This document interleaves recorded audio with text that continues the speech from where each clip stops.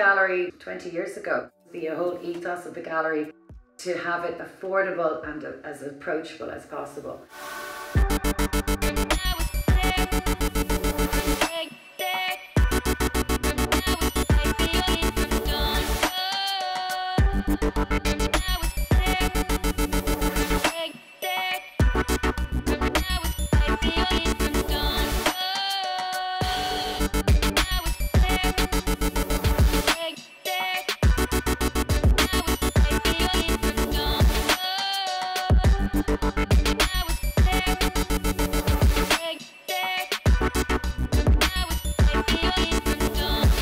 Lockdown and decided to do was run online shows, and we launched a show every Monday at 3 o'clock of unseen work, and we would have a featured artist and ask the artist any questions they want.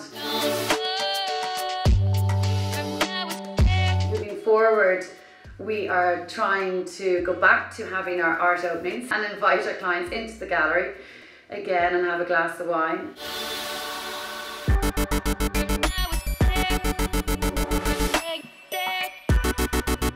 Normally what we have is the solo shows on the ground floor of the gallery and then large group shows on the basement.